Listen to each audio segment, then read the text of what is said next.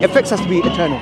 But you know that the effects is not eternal. It's temporary. Right, okay, it's interesting. Yeah? So therefore we don't say Allah is the first cause. Because why? Because a causation does not have a life, it doesn't have ability. In fact, many atheists will come and tell you the first cause is singularity. Why does it have to be God? Yeah? And singularity doesn't have consciousness, doesn't have ability, doesn't have life. So therefore we believe Allah subhanahu wa ta'ala, Almighty God, has the will. He has ability. Yeah. So when Muslims are saying that Allah is the first cause, you're negating His will. You're negating His ability. You're negating His power. So this is why I reject this argument. I also reject the contingency argument. You must have heard the contingency argument as well. Yeah. All of this I reject. Very simple. Look, look, wait. Allah is very simple. I'll be fair. Allah gives you a powerful argument from the Quran.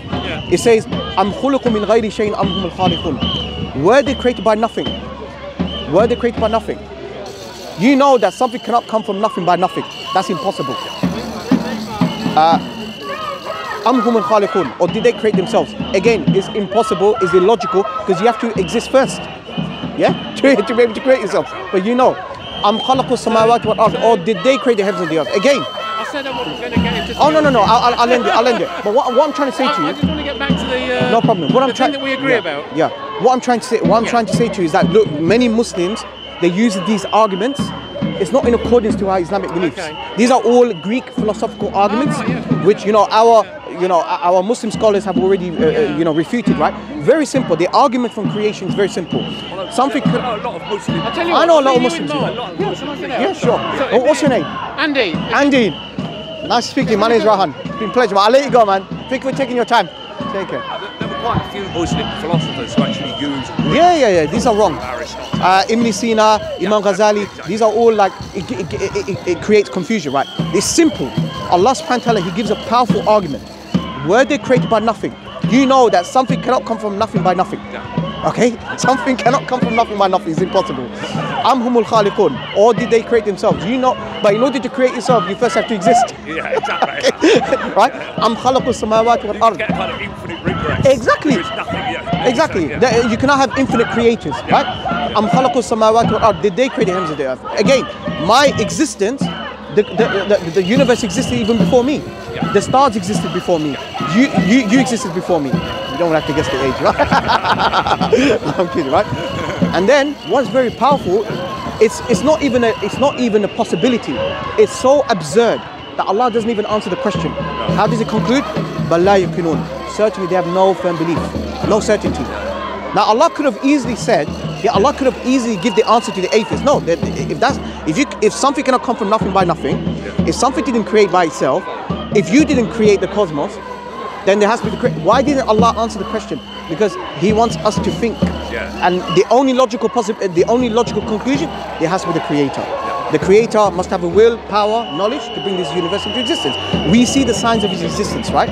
So this is the reason why when you hear these Muslims using causation argument, contingency argument, these are not in accordance with the Quran and the Sunnah. These are not in accordance with our religion. So I want to come back to you. So you said you're a Catholic. Yes. So would you be able to expand what you believe? Because I don't want to make any straw man arguments or anything like that. No. Yeah, go on. We believe in one God. Okay. Father Almighty, the Creator of heaven and earth. Seen and unseen. Okay. We believe in one Lord Jesus Christ, Son of God. Right. Incarnated of the flesh by the Virgin Mary. We believe in one Holy Catholic Church. We believe in baptism for the forgiveness of our sins. We believe in confession.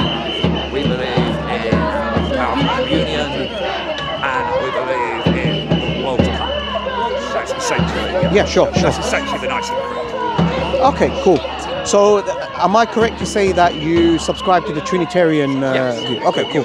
So, would it be right for me to say that you believe in God the Father, God the Son, and God the Holy Spirit, but these are not three gods, but one God, one being? Okay, fine. Okay. As you know, we Muslims, we believe in Jesus, peace be upon Him. I know that. We believe that He was one of the mightiest messengers of God. We believe He's the Messiah. But however, we believe that He was a servant of God. He was not God. He was not part of the Trinity. We believe in strictly only one God, the creator of the heavens and the earth, right? So I don't want to debate with you.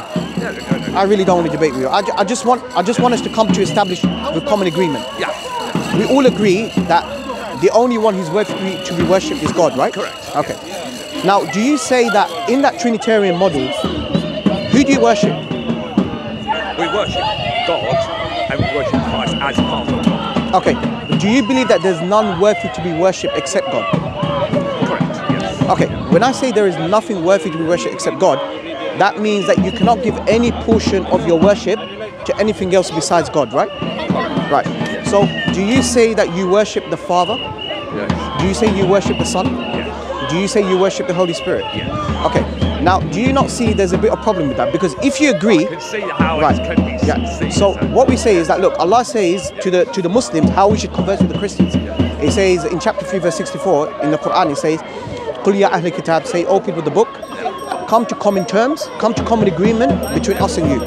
And the common agreement is we worship none but Allah, and that we do not associate any partners with Him, right?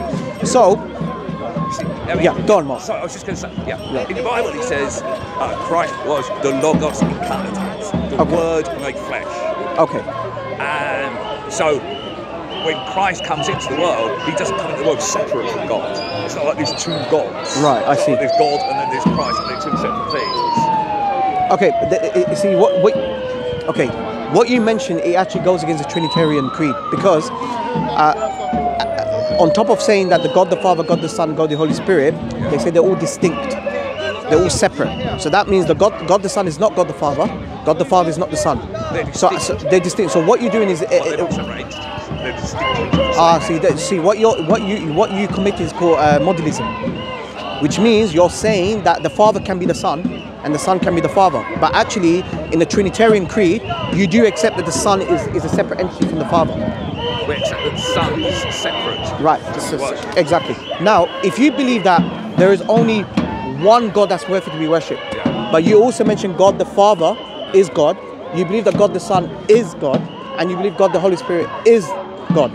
Now, who is worthy to be worshipped in that Trinitarian model? Well, when we talk about Christ, you've heard us say Emmanuel. Yeah? God with us. Yeah. Emmanuel, God with us. Okay. That's what Emmanuel means. Right. So Christ, in order for us to be saved, we had to carry out the work of salvation. And in order for that salvific work to be done, Christ has to be incarnated. God has to come down to us. Right. So one of the reasons we're different from the Muslims is we don't believe that salvation would be possible, however much you pray, however much you go to church. You can't be saved without Christ. Sure. Okay. So no problem. No. Thank you. No. That's Talk to you anyway. No. So what's your name? Raihan. Raihan. Yeah, Mark. Nice to meet you. Just want to leave you one thing. Yeah. Look. You know, we when you say that you worship God, do you when you call for help, when for example you're in dire need, you're in dire help, who do you ask? Who do you ask for help? God. Which God? There is one God. There is only one God. No, but you also say the Father is God. You believe that the Son is God and the Holy Spirit is God. So when you need help, let's say for example, God forbid you got cancer, for example, or I got cancer, right? From your human nature, from your natural instinct, who would you call for help? Actually, what you just said is quite right. God, the Father is God, the Son is God, and the Holy Spirit is God. Okay. But if you say there's only one God, who deserves to be worshipped among the three gods? Do you worship all of them, or do you worship only one of them? Well, they are one. This is the point, you see. Okay. When you say one God, that's different. Okay, saying one God is different to say three in one. They're not the same. No. Okay. So there's I'll let you go very soon. I thank you for taking your time. You see, there is a small chapter called Surah Ikhlas in the Quran, which basically gives you the definition of Allah. Right. So it says, "Qul huwallahu ahad." Say He is Allah one and only. Meaning, God is not one in three. God is not one in two. He's one and only. Do you agree with that? Yeah. Okay. Allahu Samad. No, just be very, very quickly. Okay then, take care of yourself, Mom. Take care. Take care.